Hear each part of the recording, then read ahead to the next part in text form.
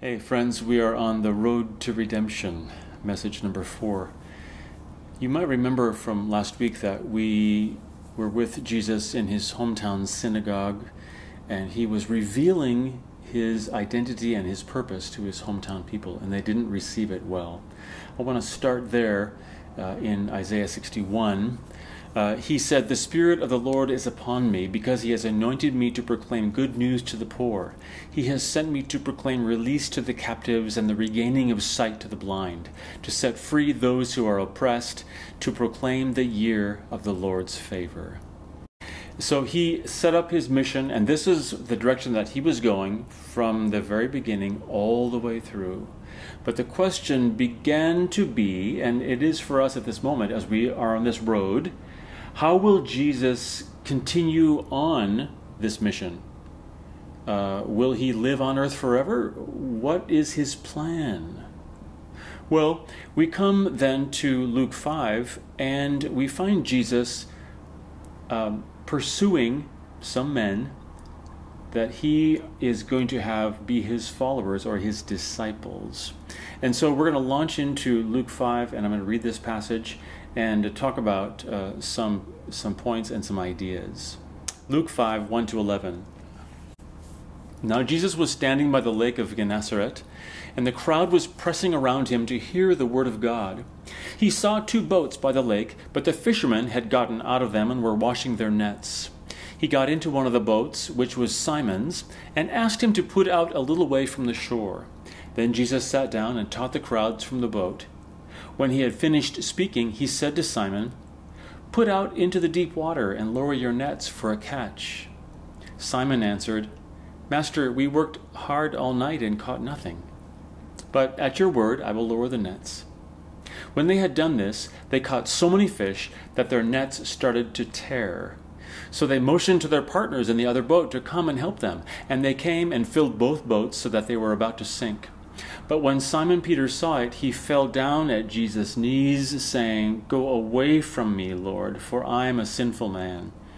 For Peter and all who were with him were astonished at the catch of fish that they had taken, and so were James and John, Zebedee's sons, who were Simon's business partners. Then Jesus said to Simon, "Do not be afraid. From now on you will be catching people." So when they had brought their boats to shore, they left everything and followed him. I want to talk about this idea from this passage, the idea that Jesus pursues followers on the road to redemption. Jesus pursues followers on this road. We're going to talk about it in 3 ways from this story. Number 1, Jesus displays persistence. Secondly, he displays power. And thirdly, he displays a picture, a beautiful picture.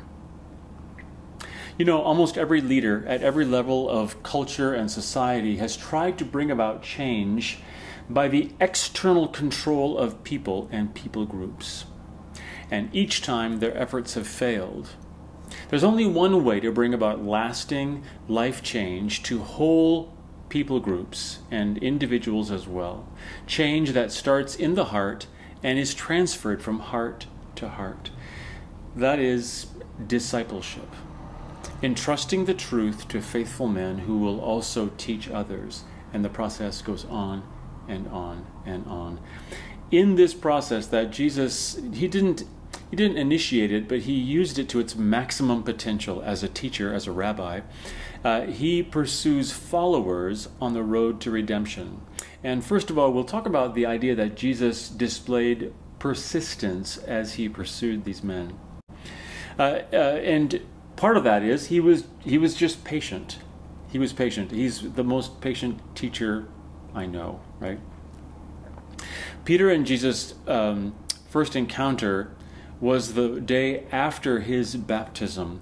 In John 1:42, we read this, "Andrew brought Simon to Jesus. Jesus looked at him and said, 'You are Simon, son of John. You will be called Cephas,'" which is translated Peter. So this was like Dwayne "The Rock" Johnson's great-great-great-great-great-grandfather, right? Simon "The Rock" Johnson? Just kidding. All right. Peter and Jesus' second encounter that we're aware of, we find in Mark 1, Verse 16, as he went along the Sea of Galilee, he saw Andrew, Simon and Andrew, Simon's brother, casting a net into the sea, for they were fishermen. Jesus said to them, "Follow me, and I will turn you into fishers of people." They left their nets immediately and followed him. Going on a little farther, he saw James, the son of Zebedee, and John, his brother, in their boat, mending nets. Immediately he called them. He called them, and they left their father Zebedee in the boat with the hired men and followed him. So Jesus has invited them to follow him, and they were following him, but apparently they were following him part-time. It doesn't appear that they were following him 24/7 at this point. So Jesus is being patient and bringing them along in this whole process.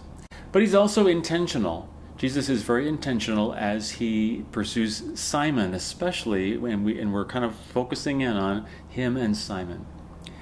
Jesus kind of enters into Simon's world, into Peter's world, in a number of different ways. Number one, he shows up at Peter's lake, right? This is where Peter has been fishing for years.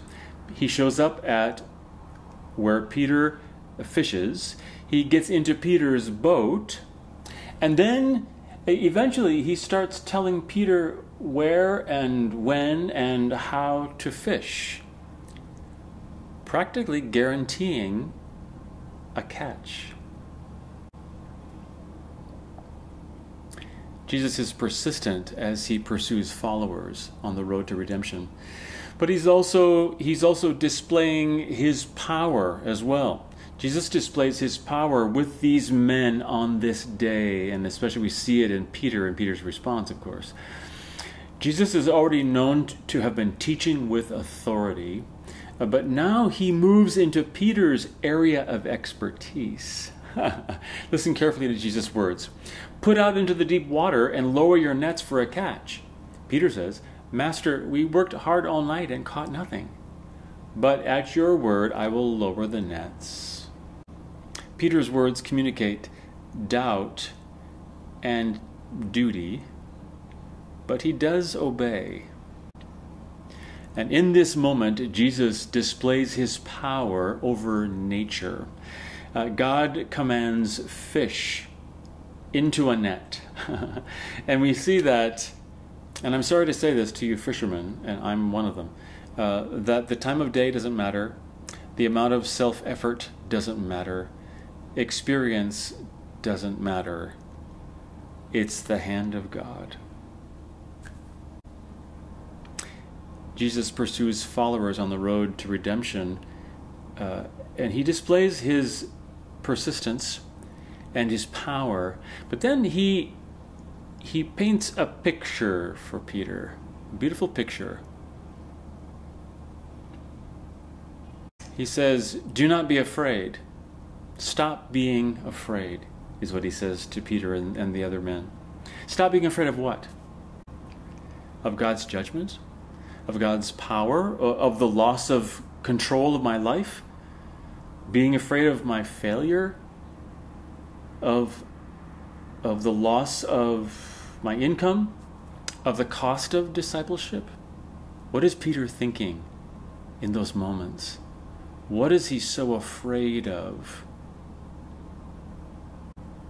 I wonder if he's afraid of his own doubt in this context.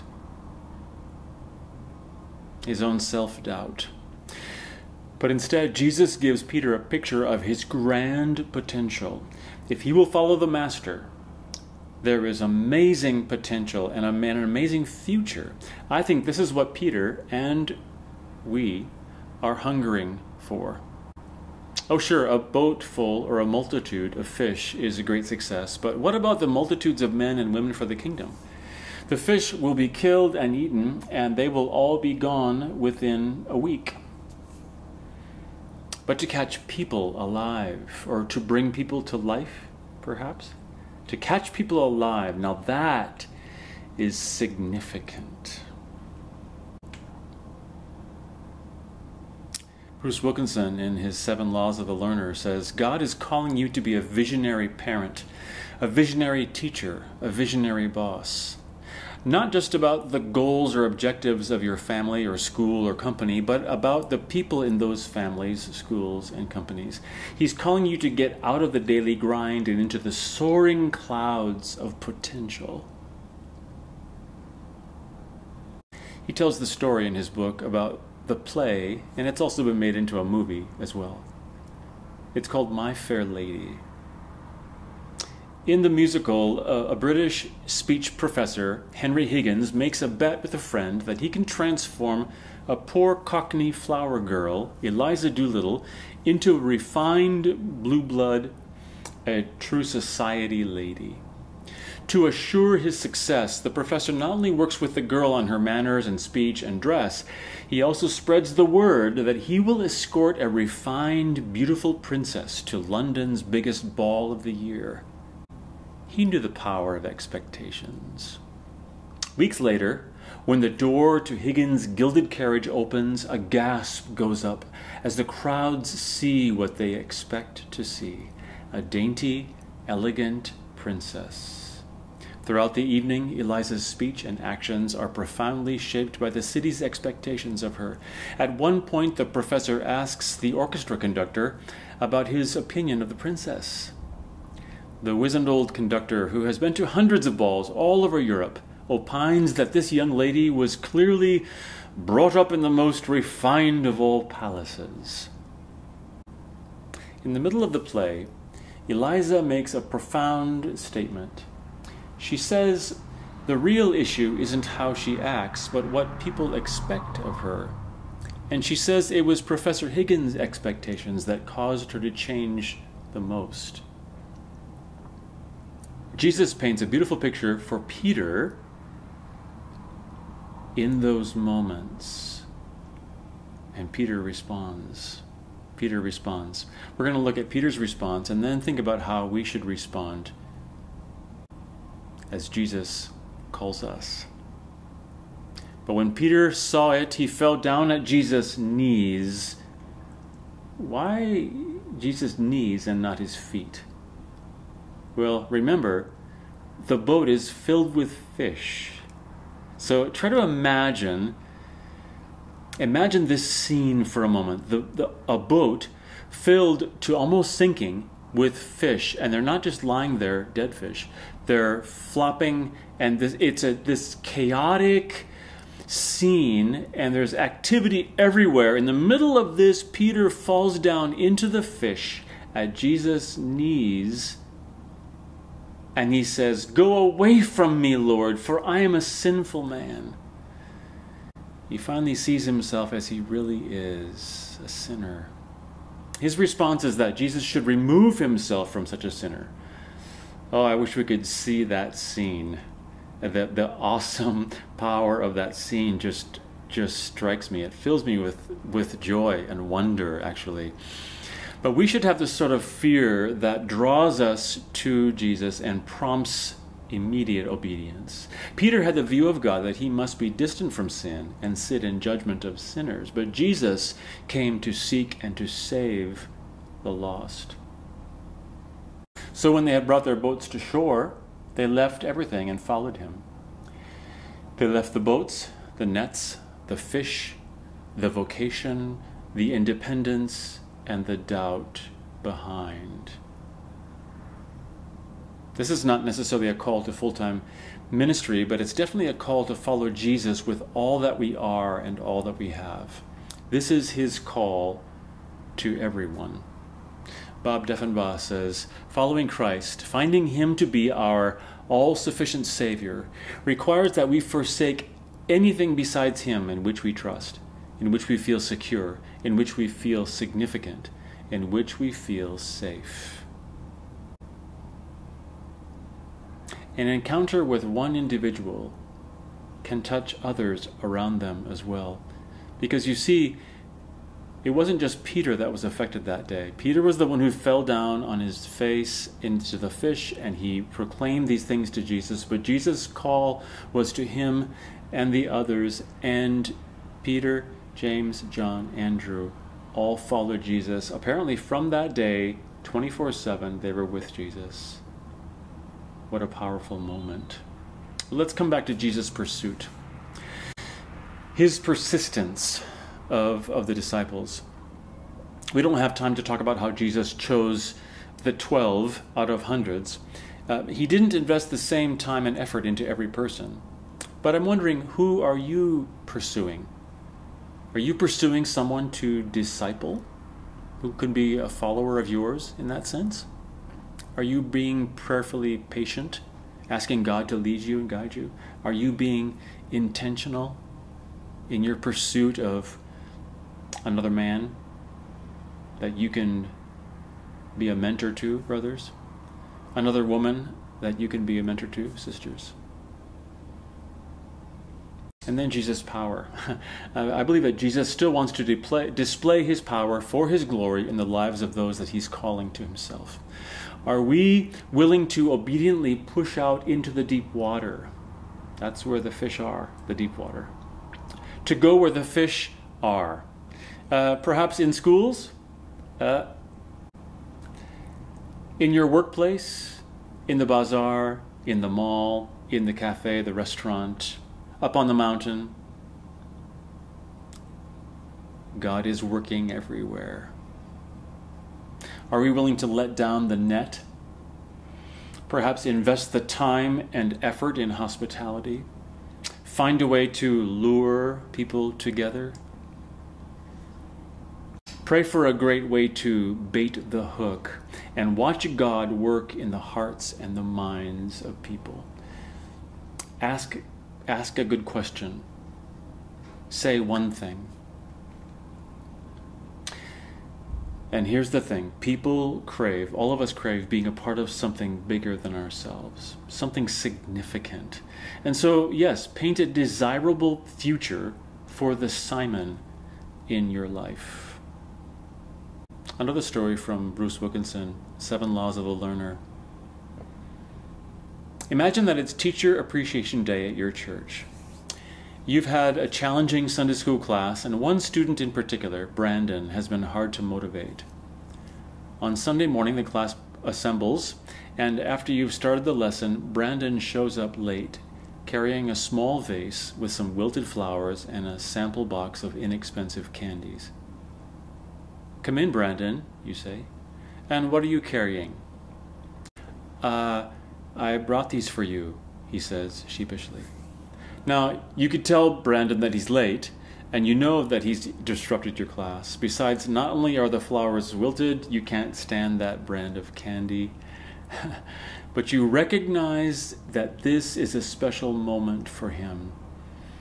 You could give him a compliment and have him go sit down, but perhaps it's more important than that. Maybe it's worth delaying class for a blossoming moment. "Brandon, you picked those flowers just for me? How beautiful. And you chose these candies for me? What a wonderful thing, a thoughtful thing to do. Do you know how this makes me feel? I feel wonderful. I think you've made me the happiest teacher in the whole wide world." Then you pause. He may beam with your praise, or he may squirm a little bit because he's not used to being praised like that. You know what? I believe you're going to grow up to be a very special person that every teacher is going to feel very lucky to have in her class. Then you pause again. Let him think about what that means. Then pat him on the shoulder or share a hug. This is a very special moment for Brandon. That's what blossoming someone looks like. Painting a beautiful future looks like. Not too difficult and ever so wonderful. But just think of all the good you could do in the lives of so many needy students and family members if you just changed your focus from the problems of the present to the dreams of the future. And as Jesus pursued followers on the road to redemption, he persistently, powerfully painted pictures for Peter and the others, and he continues to do it for us today. God bless you.